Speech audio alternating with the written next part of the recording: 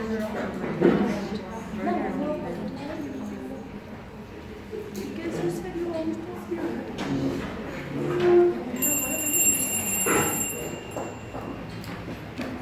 have your attention? Good afternoon, everyone. Thank you for coming to my session. My name is Isadora, and I've been a teacher for over 25 years now. I started very young, at the age of 13, so you can do the math. Today's a very special day for me, not only because it's my first Brastesol presentation, but because my school is turning 6 today. And I think it's a big accomplishment in the Brazilian market to have a school that lasts so long, and I hope for many years to come. And I'm really happy because although I've given very small various workshops around many places, it's my first Brastesol, and I'm really happy to be here. And so thank you for coming. This workshop is about storytelling. How many of you work with stories in your classrooms? Good. How many of you want to work with more stories in your classroom? Fantastic. It's so important, isn't it? So we're going to be talking a little bit about storytelling, but the main focus is to show you practical activities. So I'm going to be presenting 2 stories with your help, okay? And I hope you enjoy.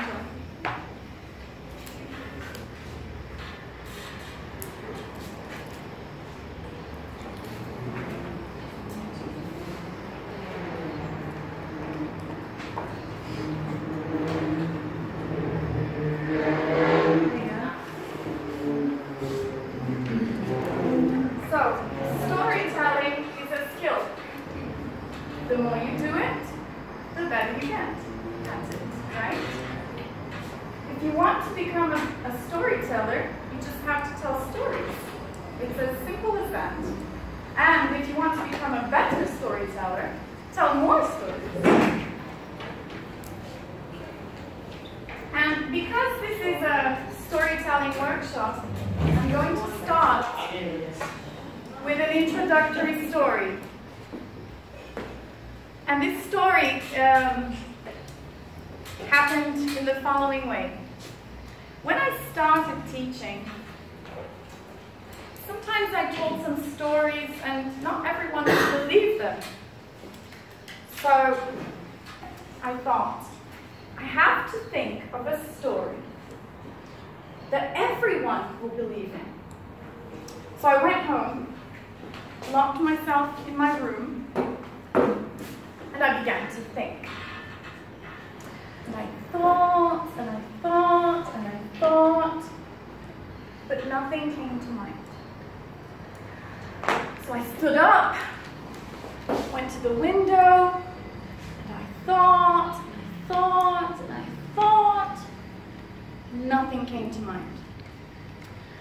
So I went to the other window, and I decided to open it to get some fresh air. So when I started to lean on the window to get some fresh air and to think a little bit more, I noticed there was a bunch of kids outside of my window. And they were screaming and running and shouting. Well, you know how kids are, right? And screaming and running. How could I think with all that racket? It was impossible.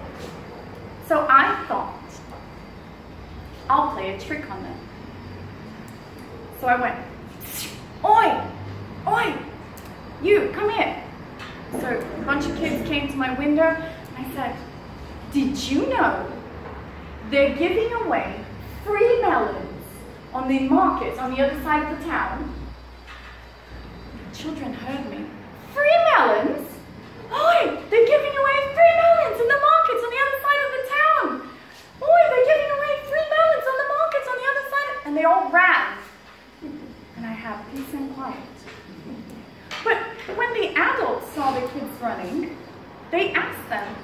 Where are you going? They're giving away free melons on the market from the other side of the town. Let's go. Free melons! And so the adults started running to the market on the other side of the town. And pretty soon, all the people in the town started running to the market on the other side of the town. And I was looking at all this running around, and finally, this little old man passed by my window.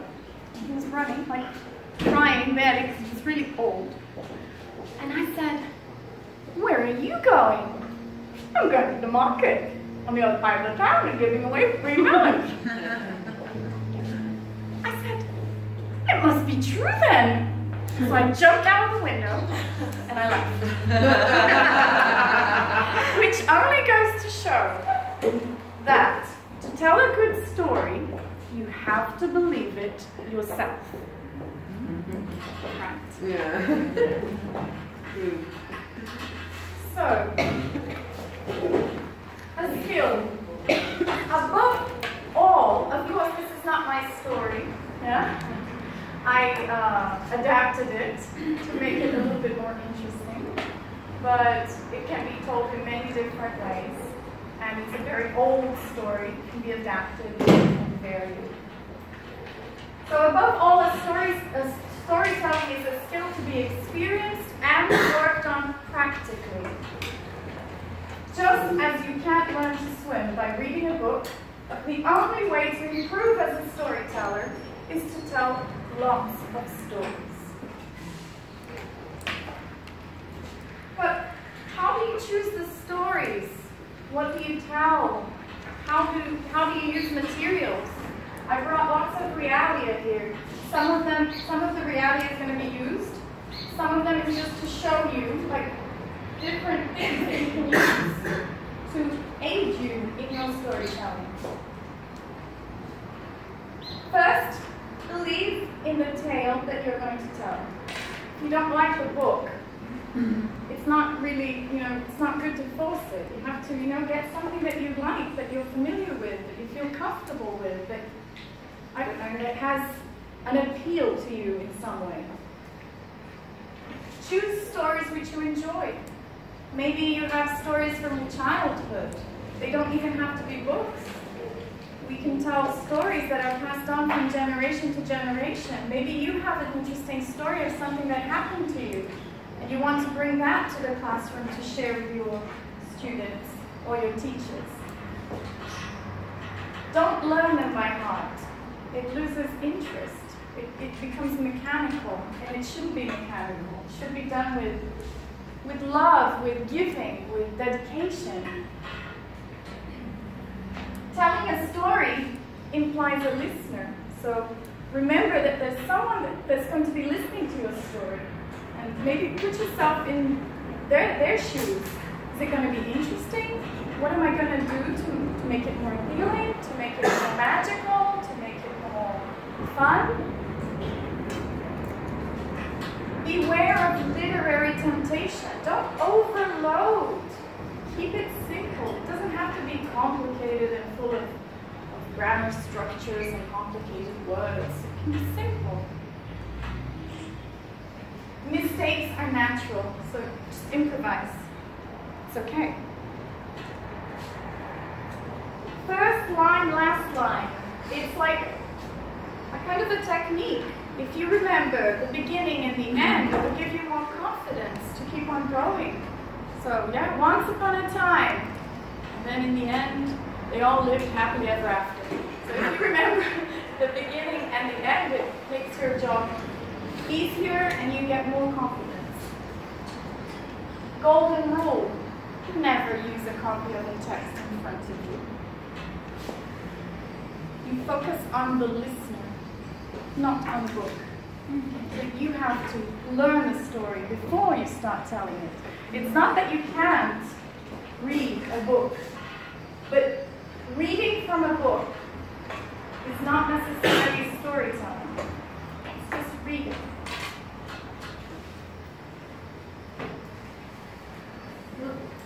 And you Go back to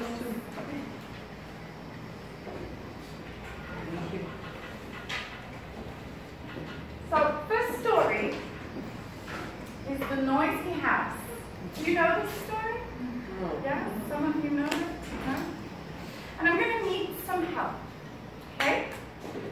So, let me just prepare myself.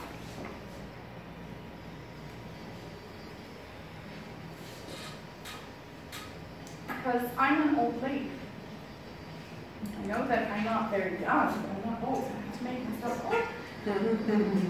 Kind of old. I need someone to be my clock. Can I have a volunteer? So, you're my clock. You stay here? You can stay here. I'll need some of you to stand up, but you can stay here. And I need you to go tick, tack, tick, tack. Not right now, but soon. I need someone to be my wind.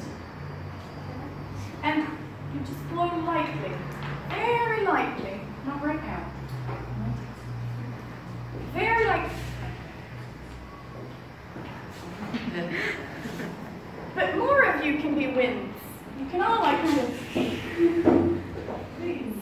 You can all blow. Please, you can stay here if you want, inside my house.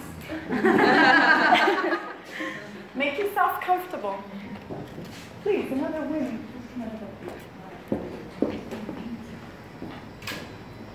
I also need, please don't feel offended, I need an elephant. And a dog. And a mouse. And a cat.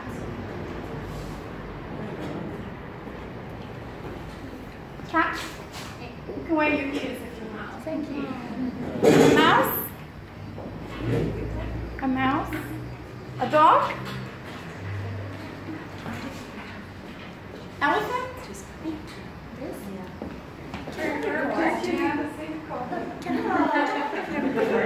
No, please. No problem. And I can have another clock. Why not? Clock. The wind. I can do clock. So you go tick tack, tick tack. And I think that's it.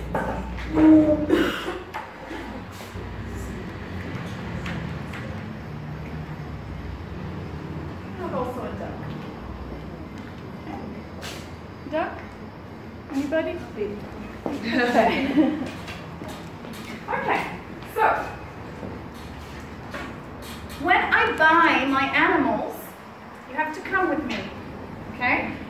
The wind and the clock can stay where you are. It's not a problem, okay? If you get tired, you can sit down. I think it's great. If you want to stay here, then come down. So, once upon a time, there was an old lady, and she lived in a very small house. And because she was quite old, she enjoyed sleeping very much. And so, she lay in her bed, and all she could hear was the sound of the wind and the clock.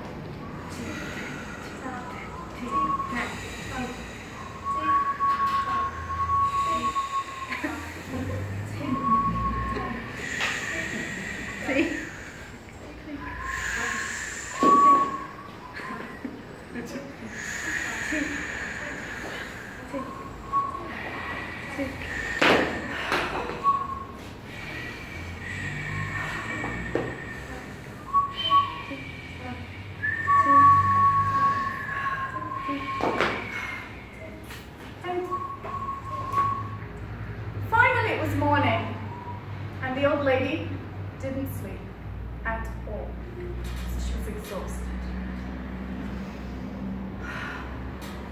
Got out of her house and she went to her neighbor.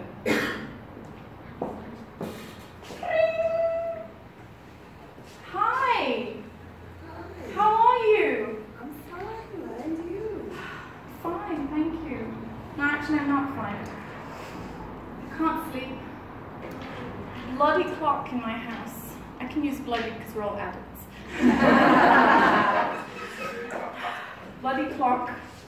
happened. I don't know what to do. Buy a cat. Why don't you do that? A cat?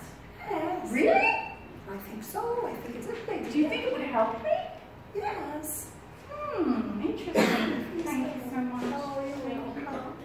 Thank you. You're lovely. Okay. So she went to the store. Got her car. She drives still. She went to the store. Hi. Oh, you're so cute. Yeah. Yes. The cats go meow. Excellent. Come with me, little cat. Okay, come with me. Oh, I'm gonna go home. Oh, thank you. Oh, so sweet. Okay, I'm gonna try and sleep now. Let's see if my neighbor is right. And the wind was blowing. The cat was meowing. And the clock was ticking. And the old lady's trying to sleep. Meow. Nice cat. Nice cat. So cute. Be quiet, cat. Meow. Please, cat.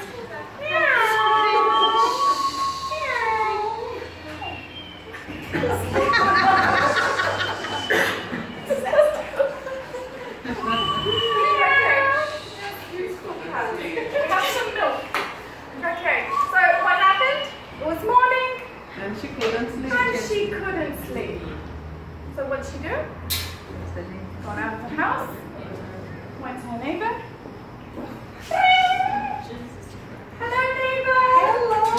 I bought a cat. Really? Yes. What do you think about that? Oh, he meows. Oh my Yes. God. So, what do I do? The wind is blowing. The clock is ticking. The cat is meowing. Meow. Maybe a dog. You think I should buy a dog? A dog is another good idea. Really? Okay. Okay. Yes? Maybe, yes? Yes. Thank you. Oh. So cute. Thank you so much. Okay. So she went to the store, got the car, decided to buy a dog. Oh, what a cute dog! Hello, dog! Oh, lovely! Oh, okay. Okay, let's go. Let's go. Wonderful. Okay. Okay.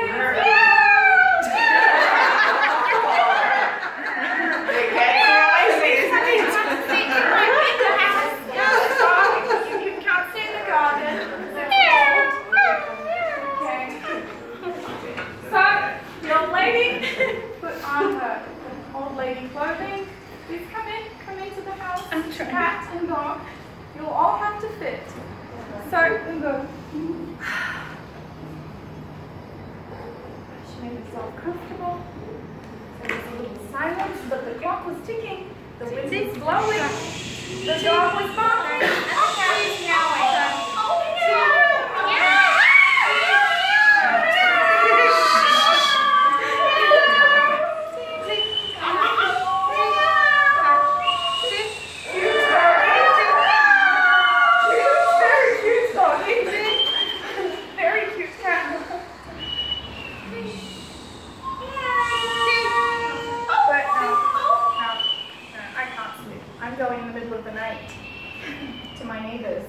I'm going to talk to her. This isn't right.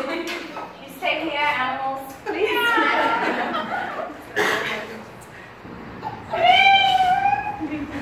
Hello, neighbor. Hello. You know, I followed your advice. Really? Yes. And what happened? Well, now It was a good I idea. have two animals. And? One that meows, one that talks. Oh, I'm so And the clock sorry. do. So I think maybe my animals are too small. Maybe I should get a bigger one. Maybe bigger one. An elephant. Oh,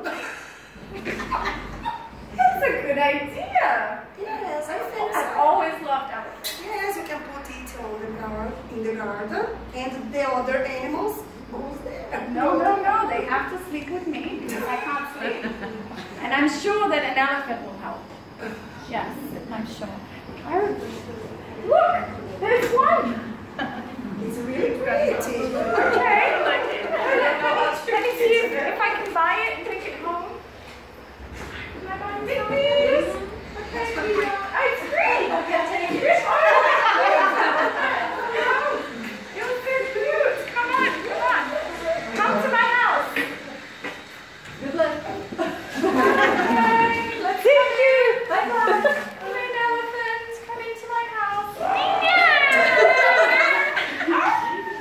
let's see if this works.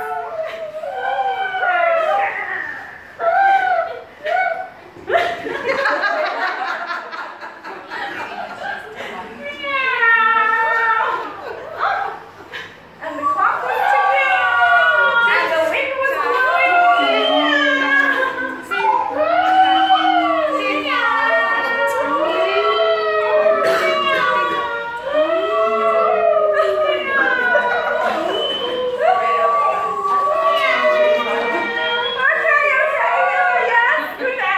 Good animals. I can't sleep. I'm going to have, I'm just going to try one more time. Maybe they're all too big. Maybe I need something smaller. What do you mean too big? I'll try a duck and a mouse. Yes. Do you want to come home with me? Oh, you're so cute. So cute. Please, come home with me. Come home with me. I think now it's gonna work. I have to stay in the house. In the house. Yeah, it's a rule. I like animals inside. How? Yeah, sleepy. Okay. I'm sure. Will I try?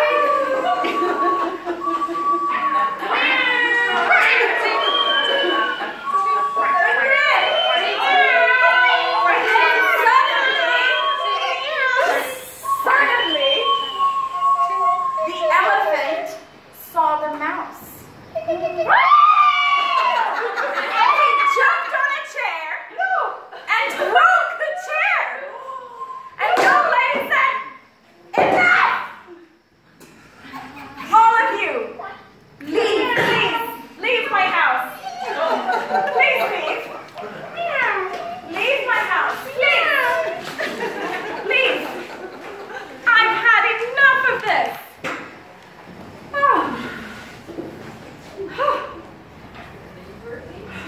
My house. Look at the stains of it.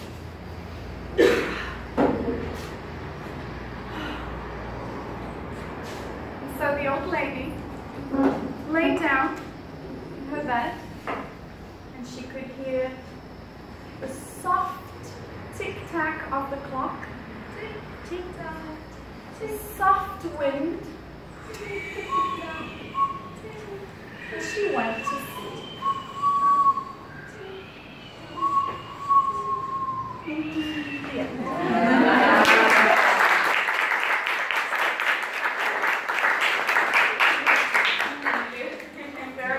Thank you very much, animals, and clocks and winds. Okay, let me just get quick. Thank you so much.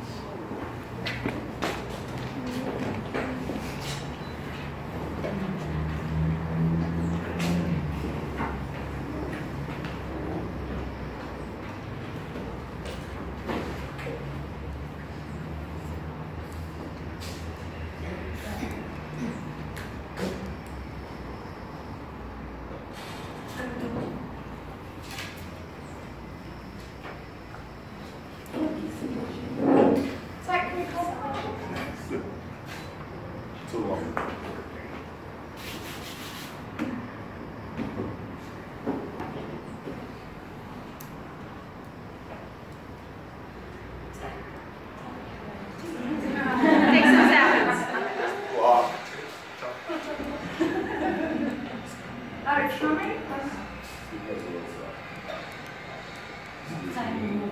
Yes, after a while it turns off. So, in class, when you're teaching something like any story really, you can do exactly what I did. Of course, you can focus more on specific vocabulary, maybe that you're working in the classroom, that you've been working on a project or in your books or whatever materials that you use. But it's very important to prepare the listeners. Yes? You saw all the realia, you know English, so I don't really have to pre-teach you. It's possible, right? You can show all the objects before. And if the learners are to gain the most from listening to stories, make sure that this experience is different from the work that they do at school. Because they already do that every day at school. So it must be different from their reality. It has to be magical, it has to be fun, it has to be engaging, it has to be motivating, right? Beware of squeezing a story so much in order to extract the pedagogical possibilities of it. It's not to be pedagogical, it's to be fun in the first place. It's to be engaging. And the greatest value in stories is simply the listening and the participating. Not all storytelling needs exercises after. You don't have to do a text or write anything about it, or it can be just storytelling. It's that simple. Second story. Now, this story I've heard many times, and it can be told in many different ways. But I've heard also Lucy telling this story in one of her workshops that we had the pleasure to attend in her school in Florianopolis. And, well, it's an adaptation of that.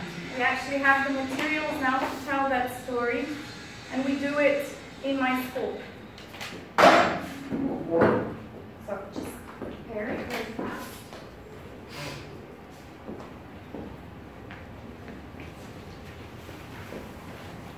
This is my garden.